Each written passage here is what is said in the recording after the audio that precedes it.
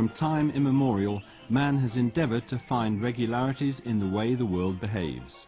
Light was the object of scientific debate more than almost any other phenomenon. In around 1704, Isaac Newton postulated that light was made up of particles. Christian Huygens, by contrast, declared that light consisted of waves. Newton's model eventually came to be accepted until the English physicist Thomas Young was able to prove the opposite. He was able to show by experiment that light spreads out in a similar way to disturbances in water in the form of waves. But what about the phenomena that classical physics couldn't explain? The man who was eventually to knock classical physics off its plinth was at the same time one of its most ardent defenders, Max Planck.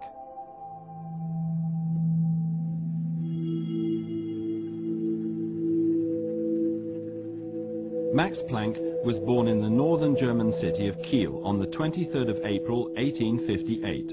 He was the sixth child in a family where values such as respect, honesty and reliability were writ large. In 1867, his father, a professor of jurisprudence, was offered a post at Munich University. Here in Munich, young Max attended the Maximilian High School, where he stood out on account of his hard work and sense of responsibility. He was a versatile and talented boy. His great passion was the piano, as it would be for the whole of his life. In 1874, he went to Munich University to study physics, although one teacher had tried to dissuade him, saying that there was nothing left to discover in this field. 3 years later, Planck transferred to the Friedrich Wilhelm University in Berlin. Here he went to lectures given by Hermann von Helmholtz and Gustav Kirchhoff, two of the leading physicists of the age. Planck was especially interested in thermodynamics, which was to be the subject of his doctoral dissertation. After occupying posts at Munich and Berlin universities, he was offered the post of head of the Institute of Theoretical Physics at the university in Berlin. In the late 19th century, electric lighting was becoming a mass market.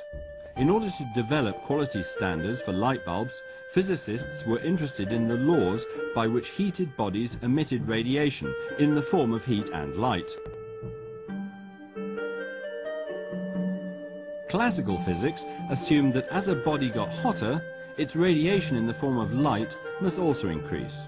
But closer inspection revealed this assumption to be false, or at least inadequate. An example: if steel is heated, it glows in different colors according to the temperature. What is happening here is the transformation of heat energy into light energy. According to the notions of classical physics, the steel should emit more and more light energy as its temperature increases, until finally it starts emitting ultraviolet radiation, which the human eye cannot see. In other words, the steel ought to become invisible.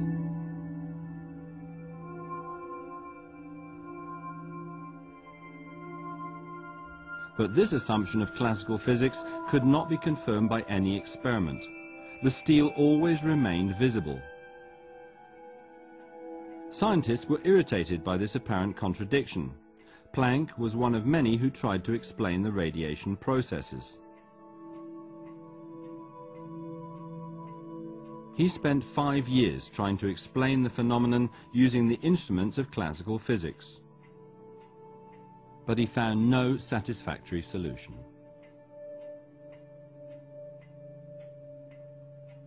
In his desperation, he threw out all his previous convictions and assumed instead that the radiation was not emitted continuously, but in the form of discrete packets of energy known as quanta. This quantization of radiation energy is analogous to water flowing in droplets rather than in a continuous stream. The total energy can then only amount to a multiple of his quantum of action, a constant designated by the letter h. Planck's law states that the radiation energy is the product of the constant h and the frequency of the radiation. While the frequency and the energy were well-known quantities, Planck's epoch-making achievement was undoubtedly the introduction of the constant h.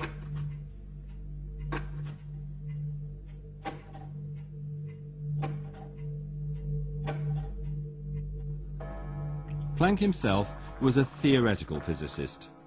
He therefore relied on the results obtained by experimentalists in order to test his theory, but they were indeed able to confirm his assumption and even come up with a figure for the constant, which is tiny. H equals 6.626 times 10 to the minus 34th joule seconds.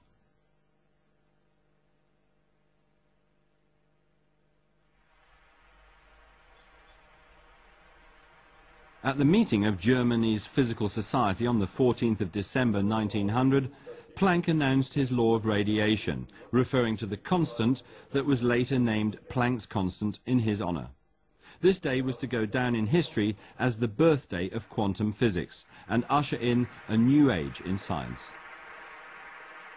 In opposition to his innermost convictions, Planck had, by the introduction of his constant, found that nature proceeds by leaps and bounds. He was deeply disturbed by his finding, and like most of his colleagues, he could not really believe it. He secretly hoped to discover, sooner or later, a new law of radiation, which would be in accordance with the principle of the conservation of energy, and make the constant unnecessary.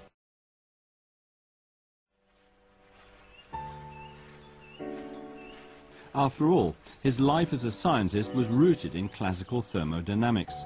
That was where he wanted to be. In the following years, he gave more attention to the numerous matters of scientific policy, with which he was concerned in his various official capacities, as a member of the Physical Society, as rector of the Friedrich Wilhelm University, and not least as secretary of the Prussian Academy of Sciences. After the First World War, Planck was awarded the Nobel Prize for his discovery of the quantum of action.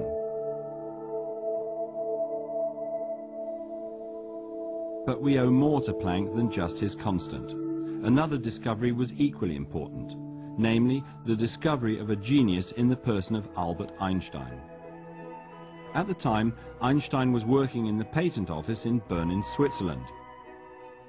His special theory of relativity had attracted Planck's attention and moved him to publicize it amongst the physicists in Berlin. But Planck had not only recognized Einstein's genius, he also played a major role in getting him to join the Prussian Academy of Sciences. In spite of many differences of opinion on scientific questions, Planck and Einstein were united by a deep and long-lasting friendship. In 1905, Einstein used Planck's quantum of action to help explain the photoelectric effect. He was thus the first to interpret and apply Planck's constant correctly. So what is the photoelectric effect? When light falls on a metal plate, it is capable of dislodging electrons. It can be demonstrated that violet light, in other words high-frequency light of shorter wavelength, can do this, while the frequency red light cannot, and it does not matter how much red light falls on the metal plate.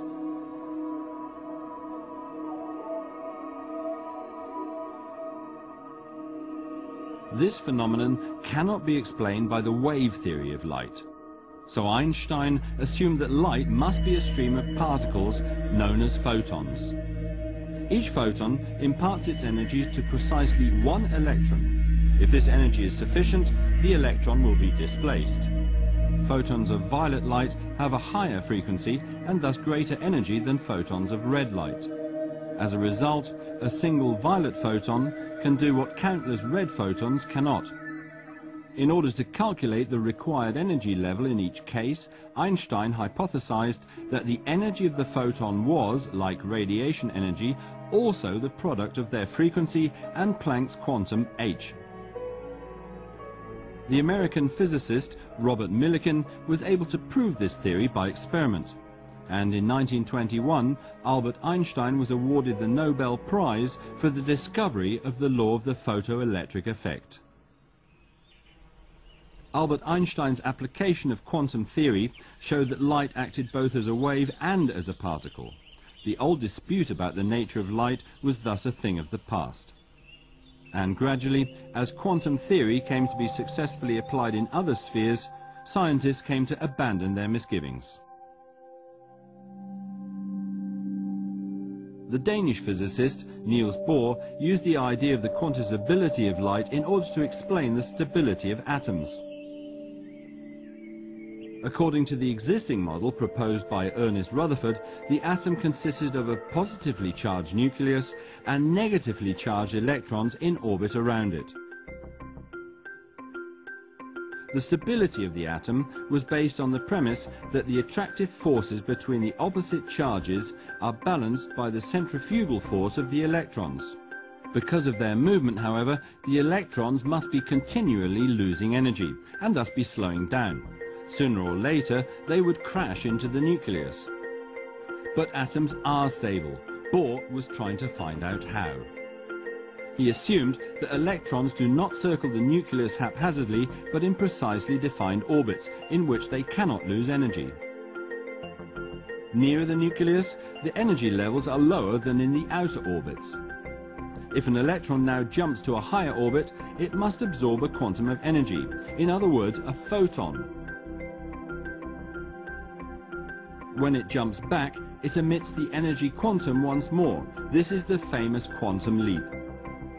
The energy emitted or absorbed each time corresponds to the product of Planck's constant and the frequency of the photon.